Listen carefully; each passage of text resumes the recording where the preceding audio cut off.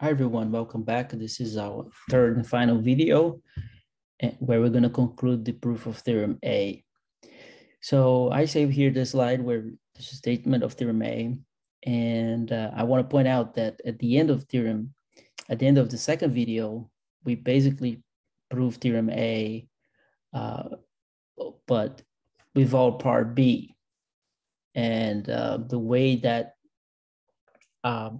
went about was we had our manifold, we decompose it into these geometrically prime regions, which are regions with boundary where one boundary is a index one minimal surface, the other one are stable ones. And then you can flow the unstable one towards the stables. And that would give you a foliation of that region with controlled area. Now, whoever was paying attention may have noticed that when I flow by mean curvature flow, the genus, right, stays the same, sure, but then when there is a surgery, it can only go down because, you know, basically the whole surgery procedure is replacing necks with caps. So the genus is monotone. So in particular, for that proof, we get theorem A with the area control and the genus control. Why we get the genus control again? Because remember, when we decompose the manifold, we had that the genus of each of the surfaces involved in the construction was at most 2.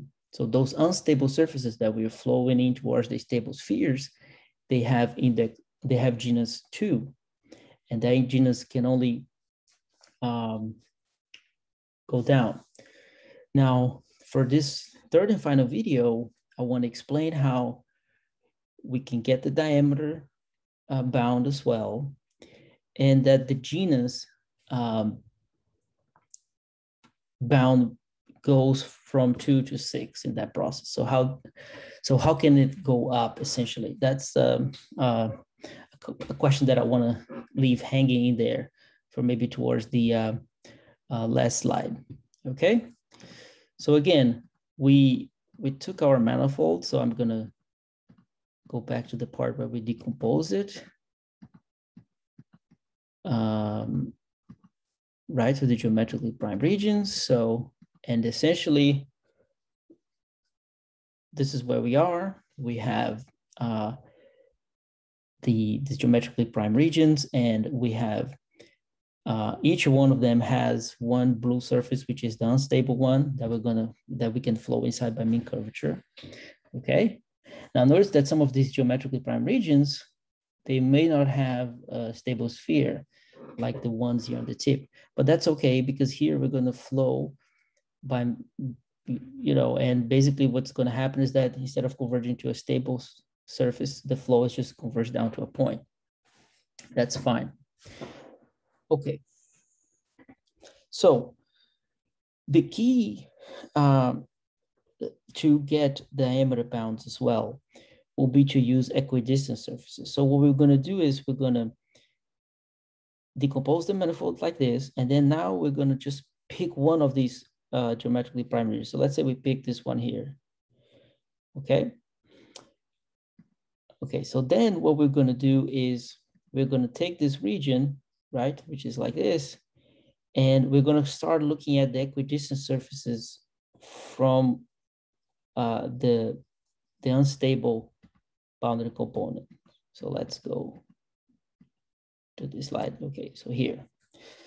So let sigma s be this equidistant surfaces. So all the points on the geometrically prime region, there are distance s from this boundary component S1. So what we're going to show is that the connected components of those equidistant surfaces, because of course they can disconnect, right? We just know that all those points are distance s, but they can separate, especially if I have the manifold like opening up in 2 legs like that. All those guys, they have bounded diameter. Okay. Now, note interestedly that if we use mean curvature flow, we get area bounds. If we use equidistant surfaces, this is saying basically that we would get a foliation of the geometrically prime region with control diameter. So somehow to get both at the same time, the idea will be to mix up the two, okay? So let's discuss the proof of this lemma. Okay, so the proof of the lemma basically is to show that, we're gonna consider an equidistant surface. So I drew here in red, okay? So again, you could have two connect components. So let's say we pick this one here in the bottom, and we wanna show that this guy has bounded diameter. So let's pick 2 points here, X and Y. And we want to try to bound the distance between X and Y. And it's maybe a good point to recall that this diameter here is the extrinsic diameter. Okay, so this distance function here, D, which you're going to be using throughout, is the extrinsic distance. So it's the distance on the manifold M. Okay. Right, so let's take those 2 points, and now let's consider the points P, X, and P, Y, which are the closest points from X and Y to S1. So we're assuming that this guy here is the same distance. Now note that this lemma is actually trivial if somehow S is very small. In other words, for the first few equidistant surfaces, when S is not too large, this term is not very hard because, for example, say S is at most 8 pi over root lambda. So this will tell us that this is at most 8 pi over root lambda, this guy, but also this one here, 8 pi over root lambda. But recall that we have a bound for the diameter of S1, which is 4 pi over root lambda. So the distance between X and Y is at most 4 pi over root lambda. Okay, and this bound is actually whenever we do the argument with the minimal surface and so on, it's an intrinsic bound. So we actually have the luxury of taking this curve here to be in S1 if you want. So, okay, so we have 8 pi root lambda, 4 pi root lambda, 8 pi root lambda. So this will give us 20 pi root lambda already by the time inequality, okay? So we can assume that this point X and Y are, further away than that. Okay, so what we're going to do is, again, we want to use minimal surfaces. So what we're going to do is I'm going to basically look at this curve joining these points. So X from X to P of X to then P of Y to then Y and then X. So this gives me a curve, okay? And let's say that this curve here is zero is trivial in homology. So in other words, it bounds a surface on this geometrically prime region. So we have to work that out to guarantee that that you can always do this, but let's assume that that step is fine. So we just have here then that this curve bounds a surface. Now, what we're going to do is then we're going to look at the least area representative of that. So in other words, we're going to look at all surfaces that bound this one, and we're going to look at the one that has the smallest area. So that would give us a stable minimal surface. So which is what I drew here in green, okay? So this is going to be a stable surface with boundary. And in particular, what that tells us is that for each point on the surface, right, in the interior, the distance to the boundary is at most 2 pi over root lambda, okay? So then this is what we're going to do. So what we're going to do is I'm going to then, we have here X and Y are on sigma S. So let me go back 2 pi over root lambda plus epsilon, where epsilon is a small number. And so this will give me a equidistant surface that would intersect the green minimal surface over this curve. okay? So every point here is at distance 2 pi over root lambda plus epsilon from this guy, xy, okay? All right, so now I'm gonna look at a point here, x epsilon along this curve, and all these points here, by the smallness of the stable minimal surface or boundary, these points on this curve, their distance to the boundary of the surface, which is the curve, is at most 2 pi over root epsilon. So let me take a point here, x epsilon, whose distance to this curve is less or equal than 2 pi over root epsilon, okay? And let's say that those points are x1 and y1. Okay.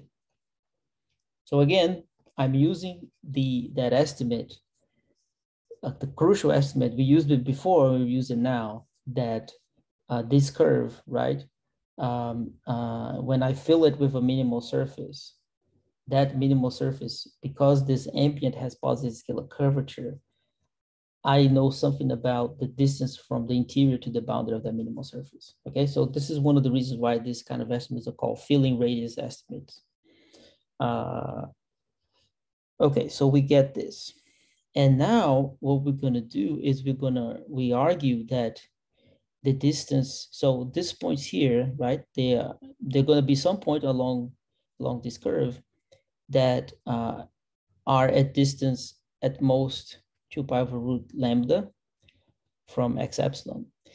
Then there is an argument to show that those points x1 and y1, they cannot be too far away from x and y. So in other words, the distance from x1 and y1 is at most 8 pi over root lambda plus epsilon. So basically this distance here, okay? And this comes from using the triangle inequality, using that these are geodesics, and from here to here, from here to here, also the geodesic here from P to X, and then also from here, X epsilon to X, just chase the triangles inequalities, we get this. And now we actually are in a decent shape, because this implies that the distance between X and Y is less or equal than the distance from X to X1, but then X1 to X epsilon, then X epsilon to Y1, then Y1 to Y epsilon. So in the end, we get 20 pi over root lambda plus 2 epsilon. And then it's just a matter of now sending epsilon to 0. We get that these equidistant surfaces all have bounded diameter, the connected components, okay?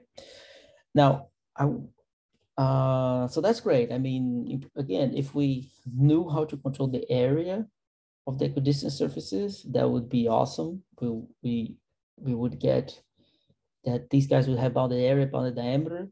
Then we could talk about the genus, see what it could be controlled. But again, these surfaces, it's very hard to control anything beyond diameter for those.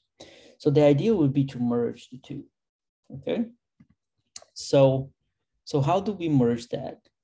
So basically, what we do is, again, we're gonna use a similar circle of ideas, filling radius estimates, triangle inequalities, and so on, to show that if I have a connected surface that is trapped in between two equidistant surfaces, sigma s and sigma s plus rho, where rho is 10 pi over root lambda. So in other words, I have diameter bound for this equidistant surface. I have a diameter bound for this equidistant surface. So if I have a connected surface in between that, I'm going to argue that I can bound the diameter of that connected surface by 40 pi over root lambda. So, okay, so that gives us a little bit of room, because then what we do is, to prove the theorem A, we're going to start flowing by mean curvature flow, okay? So suppose we have here our S1, which is our surface that unstable in our geometrically prime region. And we're going to start flowing this by mean curvature flow. So we're going to go back to mean curvature flow. So ST, okay? So remember, ST is mean curvature flow. Sigma S is the equidistant surfaces. So we're flowing by mean curvature. That's great because we have genus bound and we have area bound. All right. Now, it can happen that this surface starts to get long, and we lose the area, we lose the diameter bound. So what we're going to do is I'm going to look for the first time when of the big, such that my mean curvature flow is starting from S1, starts here and starts flowing. So this flow, it hits this equidistant surfaces, right? Sigma S and sigma S plus rho, disconnected components, for this rho here, 10 pi over root lambda. So let's look at, in other words, let's look at the points such that the closest points to this S1 component, let's say this guy, and the furthest point apart, they are distance 10 rho over root lambda. Okay, so that means that for this particular time S, I can still apply this lemma and get a bound.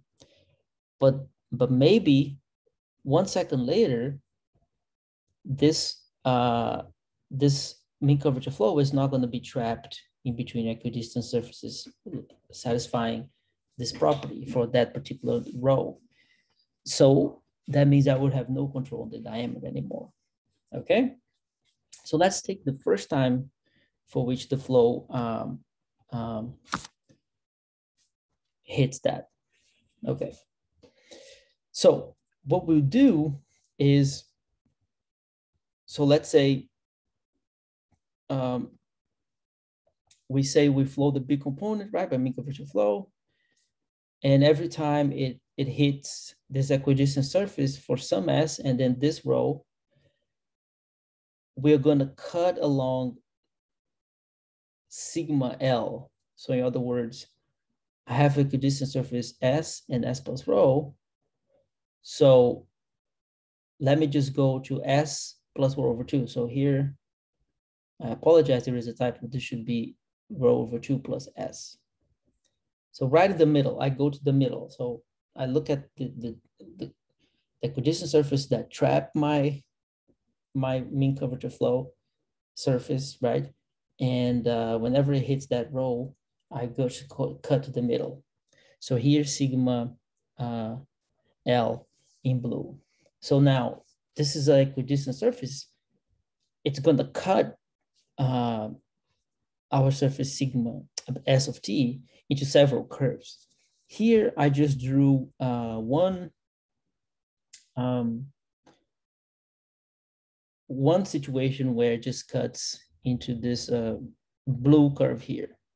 Okay, so we have our red surface, which is the mean curvature flow.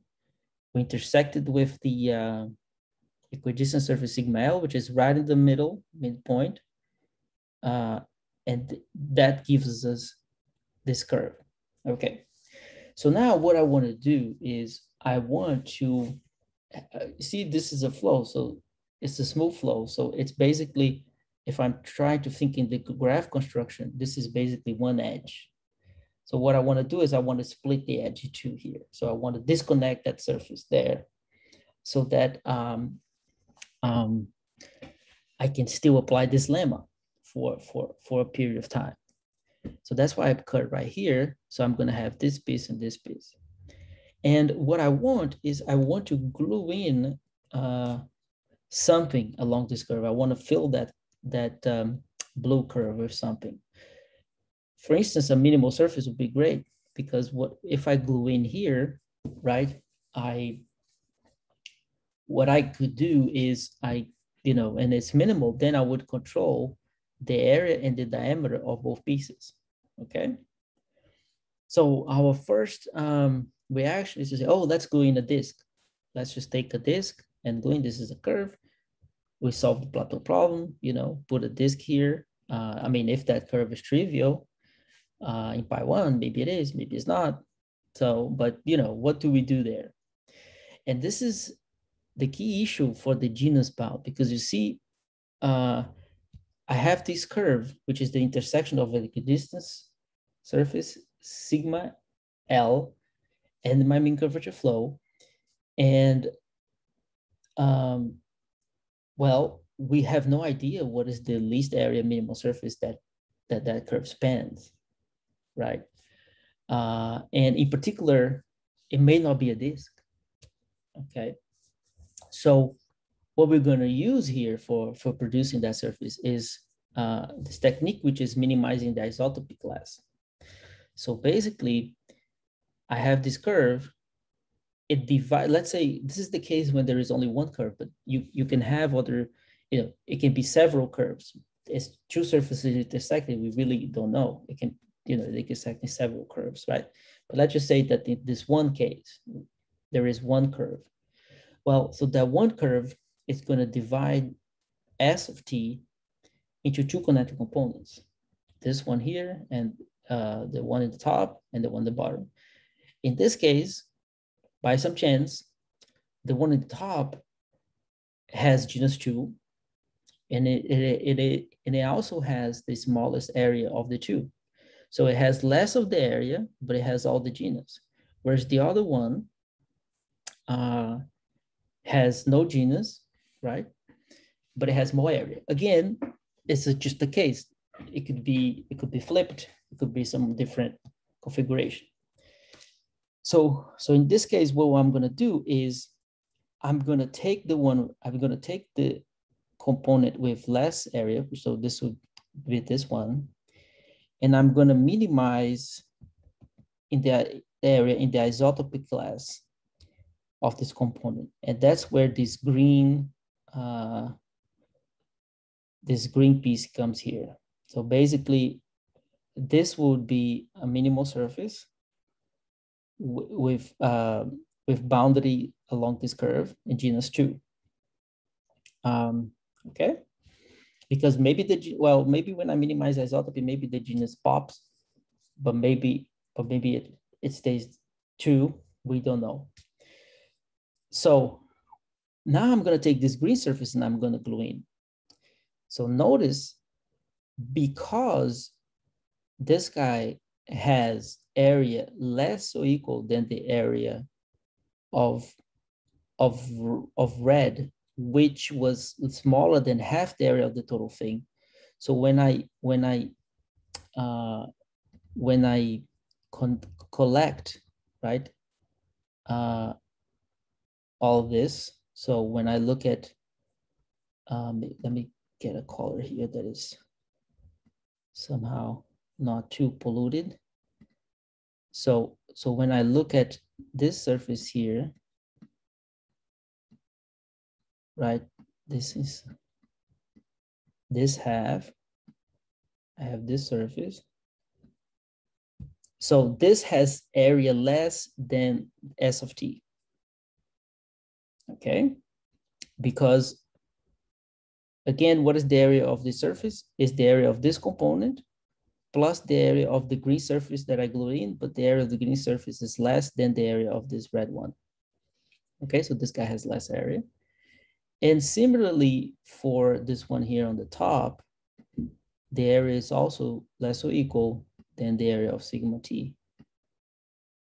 Why is that? Because you see what happens when I do this? Well, I have my red component here and I'm minimizing isotopy. So maybe the area when I minimize isotopy didn't go down too much, so that the area of this blue surface here now is twice the area of this connected component. It can be approximately twice, right? So, but because this component here, I picked the component that has small area, right? 2 times the area of that component is still less than the area of the total thing, of the total surface, okay? And the area of this total surface is less or equal than the area that I started with, because there was monotone over mean curvature flow. So that's it. I get that green and blue, they both have bounded area in a, you know, by a constant that we control. Okay. So this is basically what is happening with the area. So we had mean curvature flow, and then we did this, it splits. Okay. Now that's great. We get area for those guys.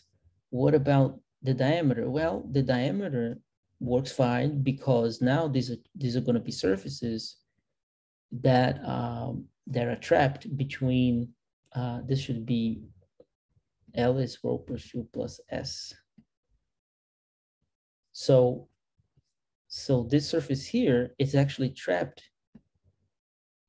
in a situation like this, right? So again, when we do that, right, we pick x of t, right? This is the exact second where this lemma is about, the condition for this lemma is about to be violated, and then we cut in the middle. So this surface is trapped between connected components of equidistant surfaces like that, and also the green one is.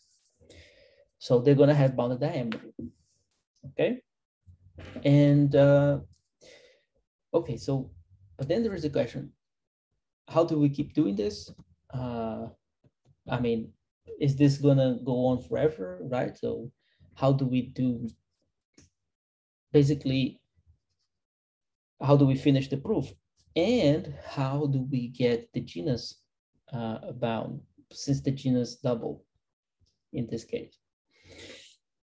Okay, so so first let me say how we get the genus to be controlled if we were to do this process over and over. So because now what we're going to do is we're going to take the blue surface. Well, we have to desingularize here, right, at these edges, and then flow this by mean curvature flow. And this is going to be mean convex, and this is going to be convex. Davi, how is this possible? Well, that's because precisely this thing that I'm gluing in is stable. So, you know, whenever I have a stable minimal surface, I get mean convexity to both sides. So this can be desingularized and then flow by mean curvature here and flow by mean curvature there. And then, Davi, what happens? Now I have something of genus 4 flowing in. So what if I have to do this again? And then in that process, the genus goes to 8, you know, doubles again, and, you know, and then we have to do this a certain number of times. And then how do we get that the genus of the foliation is going to be bounded? Well, the point is that one can, by analyzing these choices that we make when we look at connected components and then we try to minimize the isotopic class, one can argue that these surfaces that I double and I increase the genus, eventually, well, at most, I mean, two times in a row or 3 times in a row, they're going to bound a region on the geometrically prime region that doesn't include the boundary. You see, really what this is happening, what is happening here is that, I mean, this picture can be a little bit misleading. So, because a geometrically prime region is like a handle body, right? So imagine you have a solid 2 torus, and these are just balls that you removed inside that solid 2 torus. So what is happening is that solid 2 torus is going inside, right? And it's converging to these small balls here. Okay, so just picture that in this case, a solid 2 torus with 3 balls removed. Well, what's going to happen is that we can argue that it comes a point when this region that we double the genus, it's going to bound a solid region that does not contain any of these balls. Okay. So what does that mean in that case? Well, it means that it's just going to start shrinking by mean curvature flow, and it's going to remain trapped, right? You see, it's not getting further and further away from S1 anymore. It gets trapped in a region, and then you can, okay, you just converge to a point. Okay, and then you just, that's just going to be an edge of the graph that, you know, goes on and stops. And then the other part is the part that is going to, you know, be converging down to those balls. Okay, so that's somehow the argument, the idea of the argument to get the genus bound. You have to argue that you don't have to do this too many times until you get into a situation where you have a surface of genus, and that genus now, well, that surface now bounds a handle body inside this geometrically prime region. So it means that it's just going to shrink down. It's not going to violate this trapping condition. Again, here, the monotonicity of the flow is key for what we're doing, because if it's trapped, right, and it starts monotonically inside that trap region, we are in a good shape. Okay. Now, okay, so the other question though is, we're going to start doing mean curvature flow again, and then we're going to cut again. And what if this process goes on forever and we never really reach these boundary components, right? So we can't just keep going and going, and somehow, you know, nothing will happen. Well, we don't get all the way to this boundary component. So in other words, I flow a little bit, then I violate this lemma, then I cut, and then I flow some more, violate the lemma again, and then I have to cut. What if this goes indefinitely? And we can actually show that this cannot be the case, because somehow every procedure of this, we are getting closer to one of these boundaries. You can argue that. You see, because we cut, when we cut, right, we are cutting by 5 pi over root lambda. So somehow, for instance, this guy right here is going to be closer, right, to these boundary components, the ones that you will try to flow toward by a definite amount. So there is an argument there that because you are getting closer and closer, eventually you're going to run out the diameter of the geometrically prime region, which we don't know how much it is based on the based on lambda. We don't have a bound for that diameter. That depends only on lambda, but we do know it is finite when we start this process. Okay. Okay, so